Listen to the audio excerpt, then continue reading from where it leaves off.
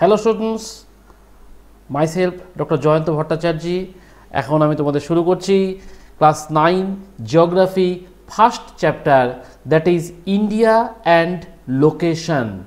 History class 9 এর জিওগ্রাফির প্রথম চ্যাপ্টারটাই হচ্ছে ইন্ডিয়ার size and location.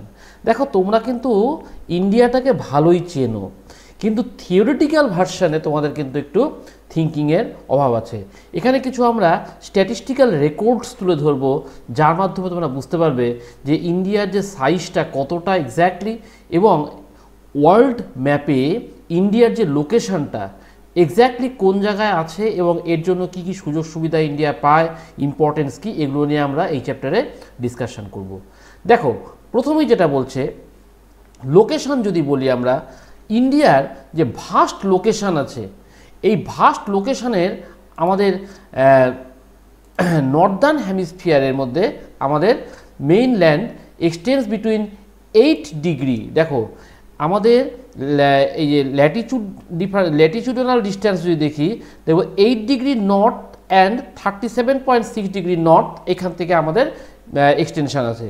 R লঙ্গিটিউডাল distance যদি দেখি 68.7 degree east two 97.25 degree east, that means almost 30 degree difference হচ্ছে আর কি, লঙ্গিটিউডাল ডিফারেন্স।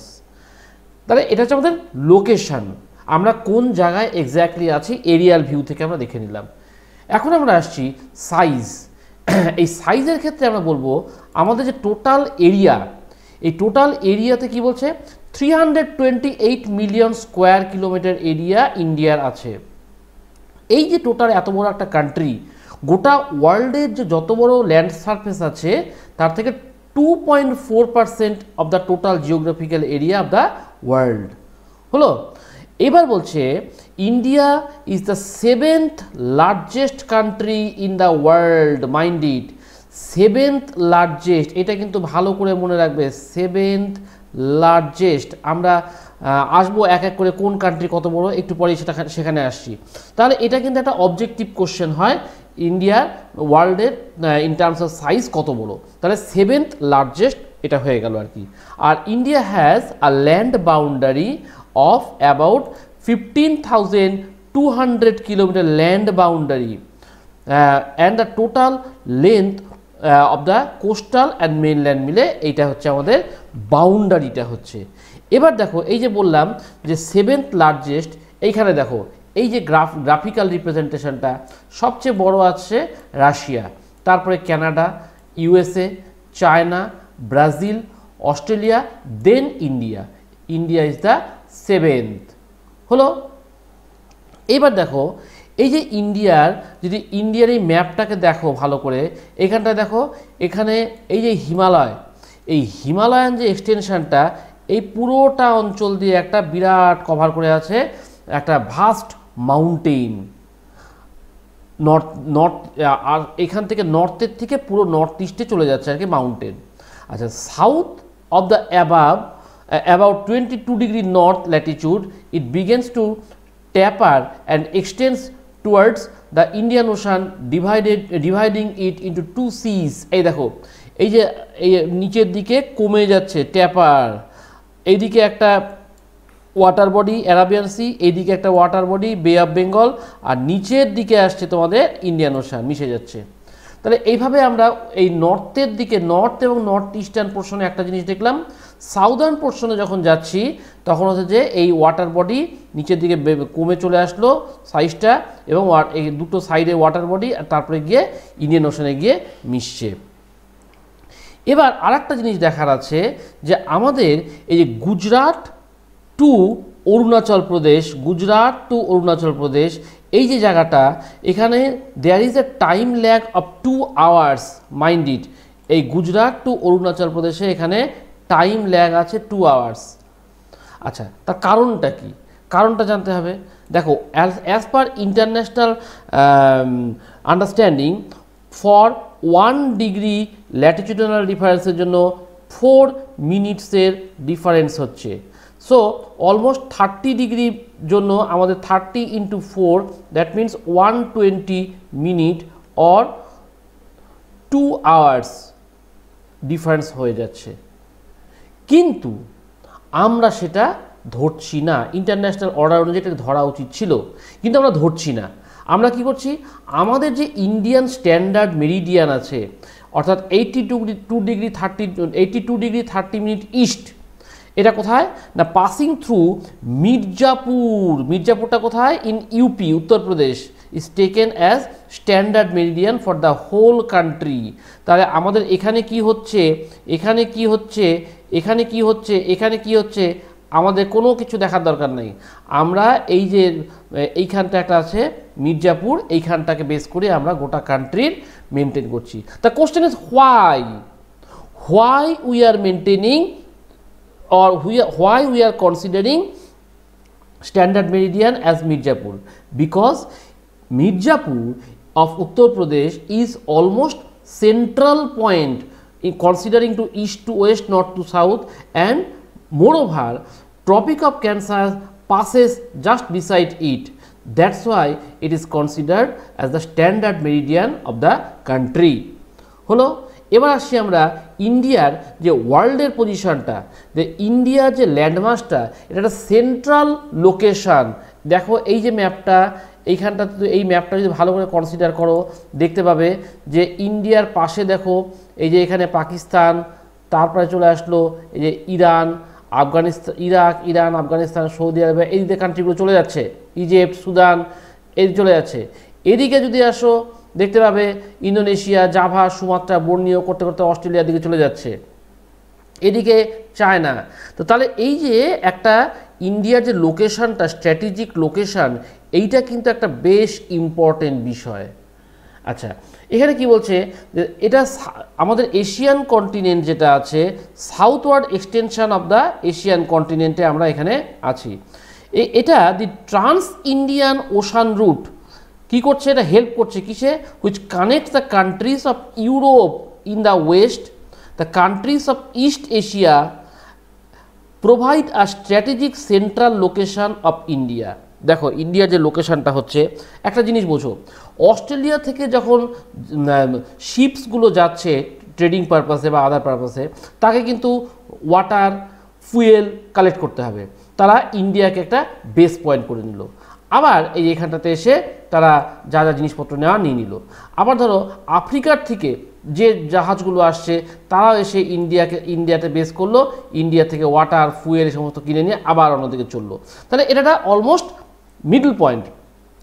এই যে ইন্ডিয়ার এই পজিশনের জন্য এখানে বিভিন্ন কান্ট্রিজ যেগুলো আছে, ধরো যে ওয়েস্ট এশিয়ান কান্ট্রিজ যেগুলো আছে, African countries, European countries, western coast, south east and east এশিয়ার কান্ট্রি যেগুলো আছে ফ্রম ইস্টার্ন কোস্টের দিকে, সবাই কিন্তু ইন্ডিয়ার সঙ্গে একটা গুড রিলেশনশিপ মেনটেন করার চেষ্টা করে। তার কারণটা হচ্ছে যে যাতে কিনা ইন্ডিয়ার কাছ থেকে যাওয়া আসার সময় ট্রেডিং পারপাস হোক বা স্ট্র্যাটেজিক পারপাস হোক বা ডিফেন্স পারপাস হোক, আমরা যেন একটু হেল্প পাই। কারণ ওয়াটার বডিজ তো, সেখানে কোনো হেল্পিংয়ের লোক নেই। এটা মাঝখানে একটা পেয়ে গেল, এটাকে সেন্টার করে তারা সব দিকে যাওয়া আসা করছে। কিংবা ধরো কোনো একটা ঝড় উঠে গেল, তখন এসে ইন্ডিয়াতে শেল্টার নিচ্ছে। এই সুবিধাগুলো কিন্তু আছে। এবার আমরা আসছি যে ওয়ার্ল্ডের রেসপেক্টে আমাদের ইন্ডিয়ার যে পজিশনটা, সেখান থেকে দেখছি এই দেখো আমাদের যে আমরা প্রথম থেকে বিভিন্ন কান্ট্রির সঙ্গে অনেক কিছু কমোডিটিস, আইডিয়াস এক্সচেঞ্জেস করি ফ্রম দ্য অ্যানসিয়েন্ট টাইম। অনেক কিছু আমরা এক্সচেঞ্জ করি কমোডিটিসগুলো কবে থেকে, সিন্স অ্যানসিয়েন্ট টাইম থেকে। কী কী যেত, ধরো স্পাইসেস, মশলাপাতি ইন্ডিয়াতে খুব ভালো হয়, মসলিন কাপড়, খুব সুন্দর কাপড়। আচ্ছা, merchandise and were taken from India two different countries. আবার অন্য দিকে দেখো, on the other hand the Greek sculpture আমাদের দেশে এসছে, আর্কিটেকচারাল স্টাইল আমাদের দেশে আসছে। এই যে বিভিন্ন যে আমরা টেম্পলগুলো, কী বলে, মসজিদগুলো দেখি, ডোমস আছে, তারপরে কি মিনারেটস আছে, এগুলো সব ওয়েস্ট এশিয়ার থেকে আমাদের দেশে পাঠানো হয়েছিল কনসেপ্টগুলো আর কি। তাহলে এইভাবে আমরা আমাদের সঙ্গে অন্য কান্ট্রিগুলোর খুব সুন্দর একটা এক্সচেঞ্জ করে চলছি আর কি। এবার আসছি আমরা ইন্ডিয়ার নেইবার্সদের সঙ্গে। দেখো ইন্ডিয়ার সঙ্গে অনেকগুলো কান্ট্রির গুড রিলেশনশিপ এবং অনেকগুলো কান্ট্রির নেইবার।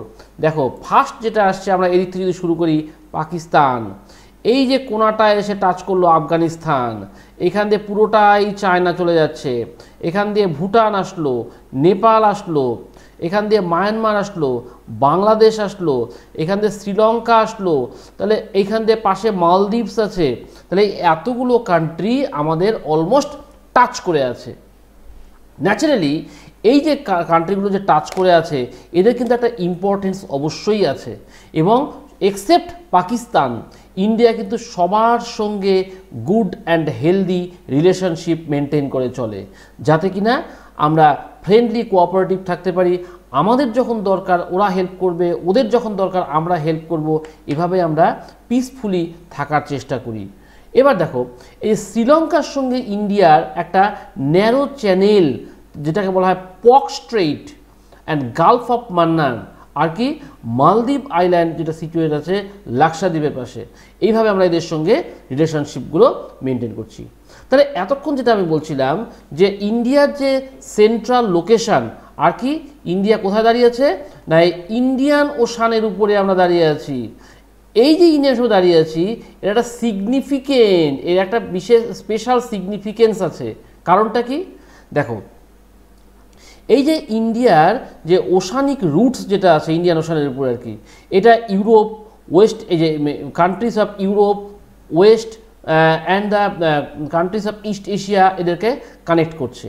আর কি ওয়েস্ট এশিয়ার সঙ্গে কানেক্ট করলো, আফ্রিকা ইউরোপ এদের সঙ্গে কানেক্ট করছে। আচ্ছা, তারপরে কি ওয়েস্টার্ন কোস্ট যেটা আছে with the south West and the east Asia from eastern coast, এরা কিন্তু আমাদেরকে কানেক্ট করে দিচ্ছে। আর কি হচ্ছে যে আমাদের একটা ভাস্ট কোস্ট লাইন আছে, ন্যাচারাল হারবার্স প্রচুর আছে, মুম্বাই, বিশাখাপত্তনম, চেন্নাই, ত্রিবান্দ্রম, অনেক কিছু আছে আমাদের, যেখান থেকে আমরা খুব ইজিতে trade and commerce carry out করছি। কোথায়? Neighbouring country as well as distant countries, since ancient time থেকে আমরা এগুলো কিন্তু কন্টিনিউ করে যাচ্ছি। তারপরে কি এই যে ইন্ডিয়ার যে পজিশনটা, একদিকে হিমালয়, নিচের দিকে ওয়াটার বডিজ, এটা কিন্তু আমাদের ক্লাইমেটকেও সুন্দরভাবে মেনটেন করাচ্ছে। এশিয়ান যে কান্ট্রিজগুলো আছে তার মধ্যে এই যে এটা ক্লাইমেটটা খুব সুন্দর আমাদেরকে প্রোভাইড করছে। আচ্ছা, তারপরে কি বলছে, ইন্ডিয়ার যত বড় কোস্ট লাইন আছে ওয়ার্ল্ডে, এত বড় কোস্ট লাইন কিন্তু আর কোথাও দেখা যায় না, বিশেষ করে ইন্ডিয়ান ওশানের উপর। আর ইন্ডিয়ান ওশানের উপর ইন্ডিয়ার এত বড় কোস্ট লাইন থাকার জন্যই এই ওশানটাকে নাম দেওয়া হয়েছে ইন্ডিয়ার রেসপেক্টে ইন্ডিয়ান ওশান। তাহলে ইন্ডিয়ান ওশানের যে নামকরণ যেটা হলো সেটা কিন্তু পিওরলি বেসড অন ইন্ডিয়া। বোঝা গেল? এখানে কিছু কোশ্চেন হয়, যেমন ধরো যে why does the sun rises 2 hours earlier in Arunachal Pradesh than the Gujarat, how does it happen? দেখো, গুজরাট এবং অরুণাচল প্রদেশ আমি তোমাদেরকে একটু আগে একটা ম্যাপে দেখালাম। এই যে এখানে দেখো, এই ম্যাপটার মধ্যে এই যে কোথায় অরুণাচল প্রদেশ আর কোথায় গুজরাট, এই এত বড়। তাহলে আর্থের রেসপেক্টে যখন এটা রোটেট করছে, প্রথমে এইখানটা এসে আলোটা পড়ে গেল, তারপরে আস্তে আস্তে যখন এর সামনে আসলো অলমোস্ট 2 hours পরে এখানে এসে সানলাইটটা পড়ছে। তাহলে এই যে সানলাইটটা পড়ছে এইটা কিন্তু একটা মানে নর্মাল কোর্সেই, ন্যাচারাল কোর্সেই হচ্ছে আর কি, যার জন্য অরুণাচল প্রদেশে তাড়াতাড়ি সানরাইজ হচ্ছে অ্যাজ ওয়েল অ্যাজ সানসেটও হচ্ছে। আবার গুজরাটে লেটে সানরাইজ হচ্ছে, সানসেটও হচ্ছে। তাহলে একটা কোশ্চেন এলো যে তাহলে আমরা কিভাবে মেনটেন করব? তাহলে ওদের দেশে ওই অরুণাচল প্রদেশে যদি আমরা আর্লি অফিস স্কুল স্টার্ট করে দিই, তারপরে গুজরাটে লেটে স্টার্ট করব, লেটে এন্ড হবে, তা আমরা করি না। তার কারণ in order to maintain national unity, integrity, sovereignty, Brotherhood, আমরা সিঙ্গল স্ট্যান্ডার্ড টাইম ধরে নেই, ইন্ডিয়ান স্ট্যান্ডার্ড টাইম, যেটা কিনা আমরা বললাম এই যে মির্জাপুরের এখান থেকে যেটা পাস হচ্ছে সেইটাকে আমরা ধরে নিচ্ছি। এবার দেখো, এইখানটাতে যে গুজরাট এবং অরুণাচল প্রদেশের মধ্যে 2 ঘন্টা যে ডিফারেন্স ডিউ টু ল্যাটিটিউডনাল এক্সটেন্টের জন্য, এই 97 ডিগ্রি 68 ডিগ্রি যে ডিফারেন্সটা আর কি, আচ্ছা সেই জন্য আমাদের এখানে ডিফারেন্সটা হচ্ছে। এবং সেই জন্য সানরাইজ আর্লি হওয়া সত্ত্বেও আমরা গুজরাট এবং অরুণাচল প্রদেশকে একই অফিসিয়াল টাইম দিয়ে আমরা মেনটেন করাচ্ছি। আর একটা জিনিস দেখো যে ইন্ডিয়া যে এই যে 28 degree 30 degree 28 degree 30 minute east এটাকে ধরলো অ্যাজ এ স্ট্যান্ডার্ড মেরিডিয়ান, কেন ধরলো? এই একই কারণ যে গুজরাট টু অরুণাচল প্রদেশে long distance almost 30 degree difference, এইটাকে আমরা অ্যাভয়েড করার জন্য আমরা কোনোখানকার লোকাল টাইমকে ইম্পর্টেন্স না দিয়ে ইন্ডিয়ার যে স্ট্যান্ডার্ড মেরিডিয়ান অর্থাৎ এই মির্জাপুর, উত্তরপ্রদেশের মির্জাপুরে যেখানে পাস হচ্ছে সেটাকে স্ট্যান্ডার্ড টাইম ধরা হচ্ছে ফর হোল কান্ট্রি। কেন? এই যে মির্জাপুরটা this is নিয়ারার to the centre of the India, সেই কারণে কিন্তু এটাকে ধরা হলো। আচ্ছা, এখানে আরেকটা কোশ্চেন আসে যে why is the difference between day and night duration not felt at Kanyakumari but not so in Kashmir. এই যে ডিফারেন্সটা ডে আর নাইটের যে ডিফারেন্সটা ডিউরেশনের, সেটা কিন্তু কন্যাকুমারীতে খুব একটা দেখতে পাই না, কিন্তু কাশ্মীরে দারুণভাবে দেখতে পাই। কারণটা কি? দেখো, এই যে এক্সিসের উপর যে আর্থ রোটেট করছে এবং এটা যে 23.5 ডিগ্রি টিল্টেড হয়ে আছে to the perpendicular, the circle of illumination of the earth varies from summer to winter.